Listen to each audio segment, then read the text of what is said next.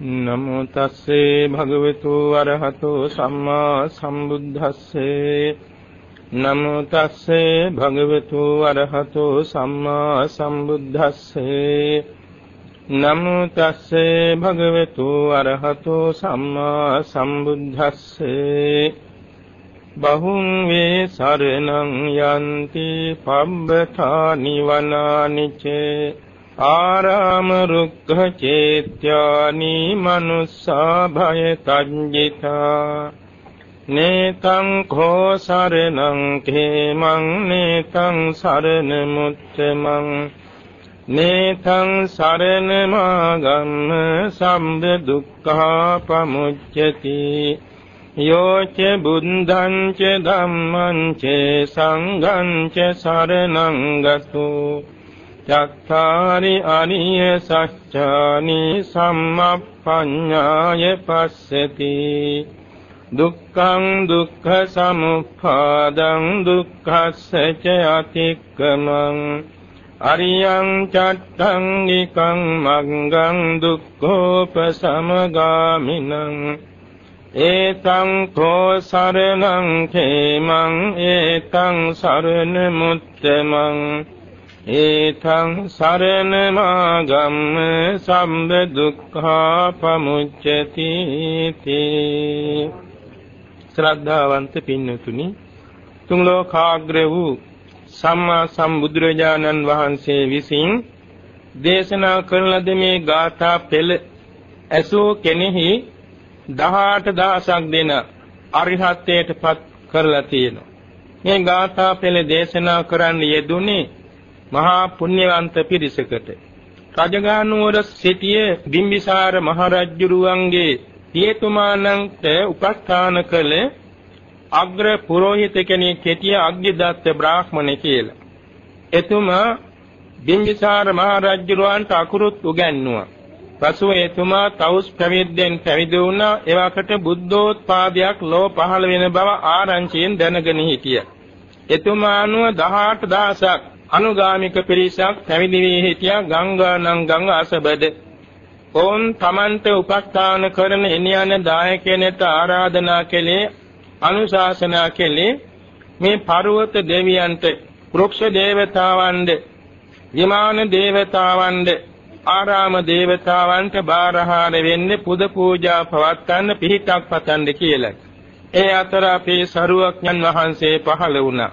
දිනක් සරුවක්ඥන් වහන්සේගේ බුදු ඇසට පෙනී ගියා මේ 18000ක් දෙනා මහා පින්කම් කරලා බුද්ධෝත්පාදයේ රහත් වෙන්න පාරමී ඇති පිරිසක් බව පෙනී ගියා. සන්ධ්‍යාවේදී මුගලන් මහරහතන් වහන්සේට විධාන කළා, අග්ගිදත්ත බ්‍රාහ්මණතුමාගේ අසපුවට ගිහින් ඉන්න මම හෙට උදේ වඩිනවා කියලා. මුගලන් මහරහතන් වහන්සේ එම ආශ්‍රමයට වැඩම කරලා කියා හිටියා මම පැවිද්දෙක්, අද එක රැයක් මට මේ තැනක ඉන්න අවසරද කියලා. අග්ගිදත්ත බ්‍රාහ්මණතුමා ඇතුළු පිරිස කියා හිටියේ මෙතන ඉඩ නැහැ. සෑම කුටියකම කවුස් පිරිස ඉන්නවා. එහෙනම් මම මේ ගිනිහල්ගේ ඉන්නද? නෑ, එතනත් ඉඩ නැහැ. එහෙනම් මම මේ වැලි කන්දේ ඉන්නද? මේ වැලි කන්ද නම් අපිට ප්‍රශ්නයක් නෑ. නමුත් මහා ධූමසික කියලා නාගරාජයෙක් ඉන්නවා. මේ නාගරාජයාගෙන් අනතුරක් වෙන්න පුළුවන්, අපට අවසර දෙන්න බෑ කියලා. මුගලන් මහ රහතන් වහන්සේ කිව්වා මම මගේ කැමැත්තෙන් ඉන්නද කියලා. ඉතින් තුන් සැරයක් ගිවිස්වාගෙන උන්වහන්සේ වැඩියා මේ වැලි කන්දට. මේ වැලි කන්ද නිකං කන්දක් නෙමෙයි.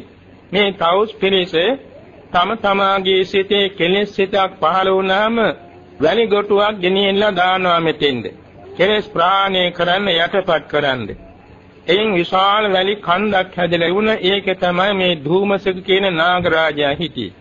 මේ රහතන් වහන්සේ ගිහින් වැලි කන්ද උඩ සමවත් සෝයෙන් වැඩ ඉන්නකොට උන්වහන්සේගේ ශූරේ ඉව වැටිලා මේ නාගරාජයා කිපුණා. විෂ දුම් පෙත කරන්න පටන් ගත්තා. රහතන් වහන්සේද දුම් දාන්න පටන් ගත්තා. නාගරාජයා විෂ ගිනි පිට කරන්න පටන් ගත්තා. රහතන් වහන්සේද ගිනි පිට කළා. මුළු පළාතම ගිනි ගත්තා වාගේ ඈතට පෙරුණා. තවස් පෙරේස හේතුව අහෝ මේ පැවිද්දා මේ නාගරාජයා නිසා විනාශ වෙනවා නේද කියලා බොහොම කම්පිත වෙ හිටියා. නමුත් අන්තිමේදී රහතන් වහන්සේගේ තේජසින් නාගරාජයා සම්පූර්ණයෙන්ම දපන වුණා. දමණයටපත් වුණා. කොච්චර දමණය වුණාද කියනවා නම් අතින් අරගෙන පාත්‍රය ඇතුලේ තියාගත්තා. එළි වෙනකන් මේ මහරහතන් වහන්සේ සමවස්වයෙන් වැඩ හිටියා.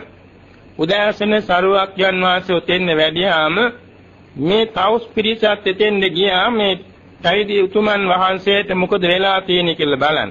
බැලුවා බොහෝම හොඳින් ඉන්නවා. ඒ අතරේ සරුවක්යන් වහන්සේ වැඩියාම රහතන් වහන්සේගෙන් වන්දනා කළා. අසා සිටියා මේ කවුද තමුන්වහන්සේ වන්දනා කළේ කාටද? කියා හිටියා මේ තමයි දේවාති දේව වූ සක්‍රාති සක්‍රය වූ ධම්මාති බ්‍රහ්ම වූ මාර පරාජය කළා වූ දස බලධාරී වූ සාක්‍ය මුනීන්ද්‍ර වූ සම්මා සම්බුදුරජාණන් වහන්සේ කියලා. සියල්ලෝම වැන්දා. ඒ අවස්ථාවේදී හිතුවා මේ තවුස් පිරිස මේ පැවිදි උත්තමයන් මෙච්චර නාගරාජයේ දමනය කරන්න තරම් හාස්කම් ඇතනම් මේ ශාස්ත්‍රුන් වාසේ කොයිතරම් ශ්‍රේෂ්ඨ වෙන්නේද කියලා සියලු දෙනා සමීප වුණා. ඒ අවස්ථාවේ සරුවක්යන් වහන්සේ ඇසුවා අග්ගිදත්ත බ්‍රාහ්මණ තුමනි ඔබ තමන්ගේ දායකයන් මොනවද කරන අනුශාසනාව? යා හිටියා මම මේ වන දේවතාවන්ද වෘක්ෂ දේවතාවන්ද පර්වත දේවතාවන්ද බාධාර වෙන්න වැඳුම් පිදුම් කරන්න මම නියම කරනවා. ඒ අවස්ථාවේ තමයි මේ ගාථා පෙළින් ධර්ම දේශනා කෙළේ. ඒ දේශනාව සානේදී 18000ක් තවුස් පිරිස සෞඛලස්නස රහත් වුණා. එහි භික්ෂුභාවයෙන් පැවිදි වුණා. බුද්ධ ශාසනයට ඇතුළත් වුණා. මේ ගාථා පෙළේ තියෙන තේරුම් පෙළටයි කෙටියෙන් අපි මේ හැරී බලන්න සූදානම් වන්නේ. මේ තියෙනවා පළමුවෙන්ම කියවෙනවා බහුං මේ සරණං යන්ති පබ්බතානි වනානිචේ ආරාම රුක්ඛ චේත්‍යානි මනුෂ්‍යා භයතජ්ජිතා. බයෙන් කැටිගන්නේ මිනිස්සයෝ මේ බොහෝ වනාන්තර දේවතාවන්ද වන දේවතාවන්ද වෘක්ෂ දේවතාවන්ද පර්වත දේවතාවන්ද බාරහාර වෙනවා. හිතක් සරණක් හතෙනවා. නේතං කෝ සරණං කේමං නේතං සරණමුත්තමං නේතං සරණමාගම්ම සබ්බ දුක්ඛා පමුච්චති. ඒ සරණ යාම පිහිට පැතීම ඒකාන්තේ ക്ഷേම වූ නිර්භය වූ සරණක් පිහිටක් නොවේ. ඒ උත්තම වූ සරණ යාමක් නොවේ. ඒ සරණ යාමෙන් දුකින් මිදීමක් වන්නේ නැත. යෝච බුද්ධං ච ධම්මං ච සංඝං ච සරණං ගතෝ චත්තාරි අරිය සත්‍යානි සම්මප්පඤ්ඤාය පස්සති. යංකේ සවාසන සකල ක්ලේශයන්ගෙන් අතමිදී සරුවක්ඥතා ඥාන ප්‍රතිලාභයෙන් බුද්ධත්වයට පැමිණි සරුවක්ඥන් වහන්සේ සරණ යනවා නම් නවලෝතර ධර්ම ධාතුව සරණ යනවා නම් අෂ්ටාරි පුජ්‍යල මහා සංඝ රත්නයේ සරණ යනවා නම් එසේ සරණ පිහිටා සිටගෙන දුක්ඛ සමුදය නිරෝධය මග්ගේ ආරි සත්‍ය අතර ආબોධ කර ගන්නවා නම් ඒ සරණ යාම ക്ഷേම වූ නිර්භය වූ ශ්‍රේෂ්ඨ වූ සරණ යාමක් වෙනවා. ඒ සරණ යාම හේතු කොටගෙන සියලු ජාත්‍ය ආදී සංසාර දුකින් අත මිදී සදාකාලික සෝය වෙන අමා මහ නිවන සාක්ෂාත් වෙනවා කියන එකයි ගාථා පෙළින් දේශනා කෙළේ.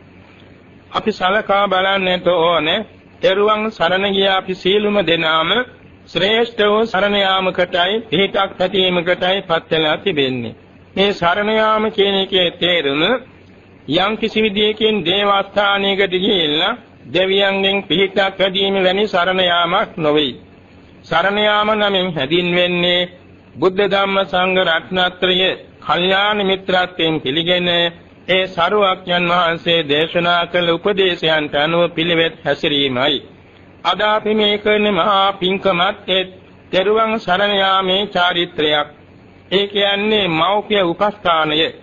මෞඛ්‍යයන් උපස්ථාන කිරීම මේ ලෝක ධාතුවට නිසිසේ උගන්වා වදාළේ සරුවක්ඥන් වහන්සේ පමණයි. සරුවක්ඥන් වහන්සේමයි මෞඛ්‍යයන් උපස්ථාන කිරීමේ කුසලයේ පාරමිතාවක් හැටියට පුරාගෙන ඇවිත් ලෞතුරා බුදුබාටපත් උනේ. විශාසංඛ කල්පලක්ෂයකට ඉස්සර මෞඛ්‍යයන් උපස්ථාන කළ මාතුපෝසක කුමාරයා පසු කාලයක මෑණියන් කරපිට තියාගෙන මහසවරේ පීනලා 7 දවසක් තිස්සේ මෞතුමිය ගොඩගෙන මතුලෝතුරා බුදුබා පැතුවා. එදා ඒ උපස්ථාන කුසලයම උන්වහන්සේට බුද්ධත්වයේ ලැබීමේ මනෝ ප්‍රනිධානය වුණා. සිතින් පැතීමේ උතුම් අවස්ථාව වුණා. එදා පටන් ඒසා අති දීර්ඝ කාලය තුලදී අනන්ත අපරිමාණ වාරවල ප්‍රමාණ කරන්න බැරි තරම් ಜಾති ಜಾතියින් ඉදී මිනිස්යන් වෙලා පක්ෂීන් වෙලා සිව්පාවන් වෙලා පවා මෞපියන් උපස්ථාන කරමින් තමයි බෝධි සම්භාර පුරාගෙන ඇවිත් තිබෙන්නේ. ඒ සරුවඥන් වහන්සේ තරම් බෝධි සම්භාර පුරණ කාලේ මෞපිය උපස්ථාන කළ කෙනෙක් ඇත්තේ නැහැ කිව්වොත් ඒක සත්‍යයක් විය යුතුයි. ඒ තරමට බෝසතාණන් වහන්සේ මෞපියන් උපස්ථාන කළා තියෙනවා. ඒක තමයි තෙරුවන් සරණ යාම. ඒ තෙරුවන් සරණ යාම නිසා මොකද සිද්ධ වුනේ? තමන් වහන්සේම චතුරාර්ය සත්‍ය අවබෝධයෙන් සම්මා සම්බුද්ධත්වයට පත් වේ වදාලා. ඒ බුද්ධත්වයේ ලබන්න හේතු වෙන උසස් ගුණයක් හෙවත් පාරමිතාවක් මාර්ගාංග ධර්ම සම්භාරයක් මෞපිය උපස්ථානයේ සිද්ධ වෙන ඇති මෙයින් පැහැදිලි වෙනවා. ඒ කියන්නේ මෞපියන්ගේ ගුණ සිහිපත් කිරීම සම්මා දිට්ඨිය. මෞපියන් කෙරෙහි මහත් කරුණාවක් උපදවා ගැනීම සම්මා සංකල්පනාවක්. මෞපියන්වත් නිවන් සුව පතා පින් කිරීම සම්මා සංකල්පනාවක්. මෞපියන්ගේ ගුණ කතනය කිරීම සම්මා වාචාවක්. මෞපියන් අප උපස්ථාන කිරීම සම්මා කම්මන්තයක්. මෞපියන් උදෙසා දන් පින්කම් කිරීම සම්මා කම්මන්තයක්. මෞපියන්ගේ ගුණ සලකලා දැහැමින් ජීවත් වීම සම්මා ආජීවයක්. මෞපියන්ගේ ගුණස්කන්ධයේ සිහිපත් කරමින් දාන ආදී කුසල් පාරමී පිරීමේ උත්සාහය සම්මා වායාමයක්. මෞපියන්ගේ ගුණ කුසල් සිතින් සිහිපත් කරමින් පින්දීමේදී පාළවන සතිය සම්මා සතියක්. ඒ කුසල් සිතක් ගානේ සිතේ ඇතිවෙන එකඟත්වයේ සම්මා සමාධියක්. මේ නිසා මේ ආර්ය අෂ්ටාංගික මාර්ගයයි මෞපියන් ගැන සිහිපත් කරන සිතක් ගානේ සිදුවෙන්නේ වැඩෙන්නේ. එයින් සිද්ධ වෙන්නේ දුක්ඛය සමුදය නිරෝධය කියන මේ ඉතිරි ආර්ය සත්‍ය තුන සාක්ෂාත් කර ගැනීමට සමීප වීමයි.